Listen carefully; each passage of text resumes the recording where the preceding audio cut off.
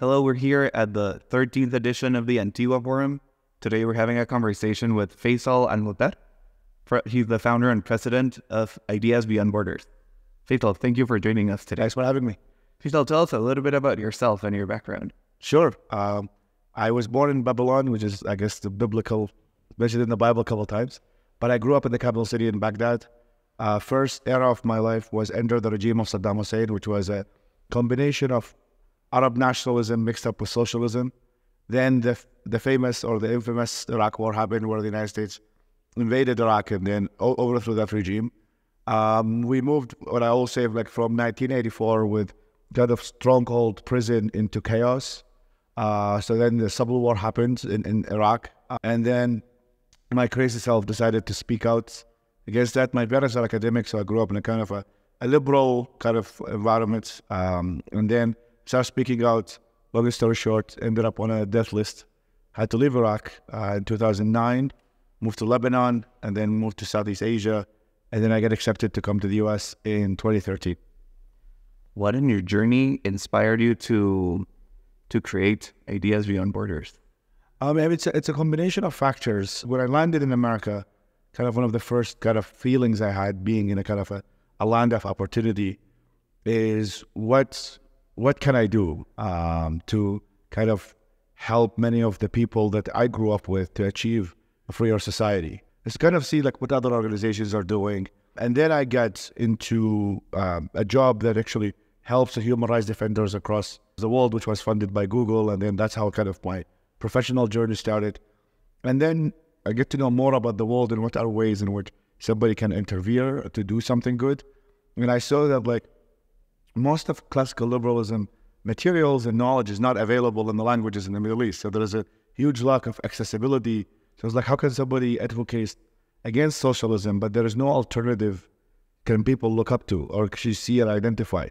So my first kind of project was building a translation team, which now grew to 120 people of that does 5 languages. But when we began with Arabic. And I would say is that Ideas Beyond Borders came from this kind of spirit of getting to do something good from a place of privilege to some extent. What in Ideas Beyond Borders are you most passionate about? The one that I think most interests me nowadays is that entrepreneurship and innovation. I became more and more interested in the kind of the application of the classical liberal values other than like just making them accessible, but rather having people to see what they actually mean. Private enterprise, innovation, collaboration, etc. So that I would say is the most interesting thing to me. And we'd love to hear a little bit of the entrepreneurs that you've supported, and obviously have a little bit of inside information since we were sharing these past few days. But we'd love to hear about that and also about your reach in terms of media. So many of the people already are social influencers. So when I started Ideas Beyond Borders, I became a hub and I acquired most of the social media pages of these influencers. So we started with like, I think 3.8 million subscribers or like the first couple of months. And now I think we're closer to 6 million subscribers. And so that's how kind of we built up like a media to be like, many people start getting inspired to be like, I want to start a business. I want to do something. I mean, I'm receiving all this knowledge. I'm learning about free enterprise. How can I apply it?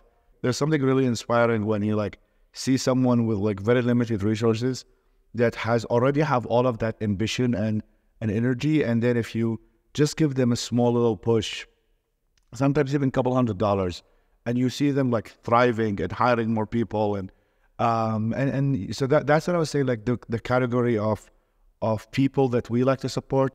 They like the money is like a push for them to succeed. It's not like without the money they will fail. But I think that's what I think we come in as a place to support. These are a lot of projects. Where are they now? As of now, we have supported roughly 200 plus businesses. I think the number is like 220. So part of the reason why I came to Antigua Forum is actually to scale this program and also even change this model, because some of these businesses, some of them when I highlighted, have really became amazingly successful. Tell me a little bit more about that. With the Antigua Forum, with kind of a problem-solving mindset and with people who have the experience and have the expert, and the fact that there is kind of an element of formality and expertise that is added, I think is really helpful. And when people are coming with these ideas, that they get kind of categorized as different methodologies. And then from that, you can like, okay, this has this benefits, and then we really get into like a very concrete goals. And I think I'm excited to come back to the office and make some of them happen. In broad terms, what were you trying to achieve and what do you walk away with? So what I'm trying to achieve is really building a venture capital firm in the Middle East, one of the very few that focuses on small businesses that have a high potential of growth. And I think that creating kind of a broad-based entrepreneurship model that is scalable, that's able to hire as many people as possible, able to get people to know the work ethics and to really be part of the kind of the market ecosystem. So I think it's like the model that we are moving into is the one that can help everybody involved in the process, and that's something I'm very excited about. What would you say for someone, a project owner, who's considering applying to the Antigua Forum? Come with an open mind. You're going to be surrounded with a lot of people who have built things before, who are here to help you. So I think the most important thing is like, don't get stuck into like what you think was right, but rather come to Antigua not to lecture, but rather to listen, to see what other ideas are there that you may not have considered, and come with an open mind. Awesome. Thank you, Faisal. You're very welcome, my friends.